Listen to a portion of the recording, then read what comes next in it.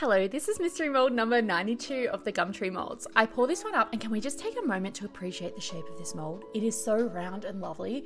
The piece inside lifted straight out, which it just scratched my brain in such a good way. I had to send some of these to one of my most favorite artists in the world. This is Sophie McPike, who creates whimsical, wonderful illustrations of forests, beings, and all kinds of magic. Her art style is delicious if you can't tell by what she's creating on her vases here. Her results will be at the end, then it was my turn. I did these kind of psychedelic landscapes with suns, moons, mushrooms, rainbows, and clouds. Everything was on there. I also wanted to try out some matte glazes. I did these abstract blob vases as well. I couldn't decide what to feature in the video and what to do as a separate content, but here you go. You get them all in the one video. Here are Sophie's finished pieces. I am obsessed. I love the excitement of not knowing what she was going to create on hers. They turned out glorious. Go follow her. And here are mine. I love them. They look like two different artists made them in a way. Who should I collaborate with next?